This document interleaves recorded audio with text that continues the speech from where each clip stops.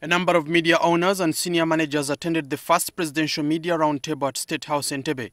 Uganda has nearly 300 radio stations, 40 TV stations and numerous newspapers.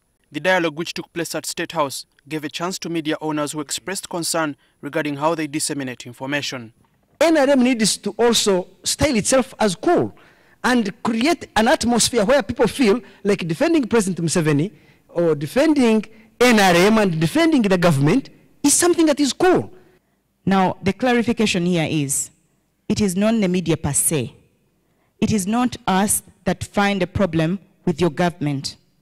It is actually other people in the opposition, in the civil society. They bring debate to the table. And these people, in each one of them, is paid a salary.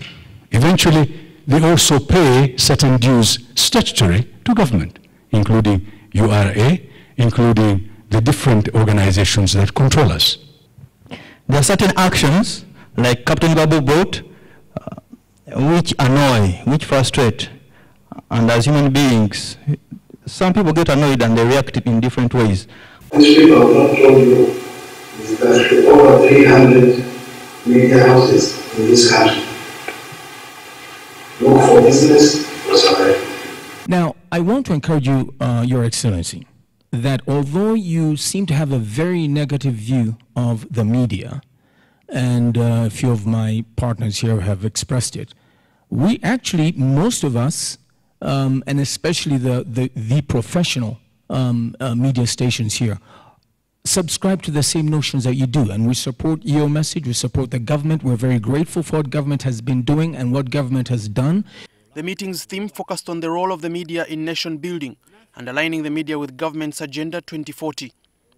The president voiced his frustration with the kind of information disseminated to the public.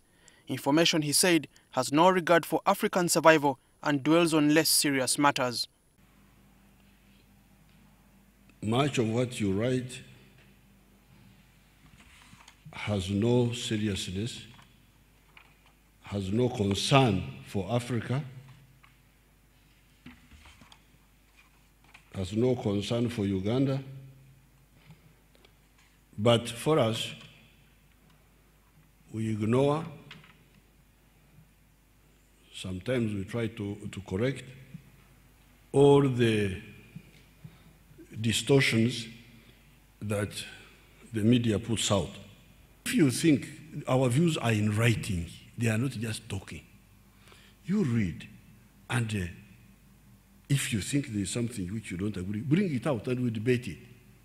But to use the media, just tell lies, and you don't respond to what I put down, you just tell lies, you just do this. We are watching, and we are also there, and one day we shall resist. Among the other issues the president addressed were the control of social media, harassment of journalists, and politicians owning radio stations.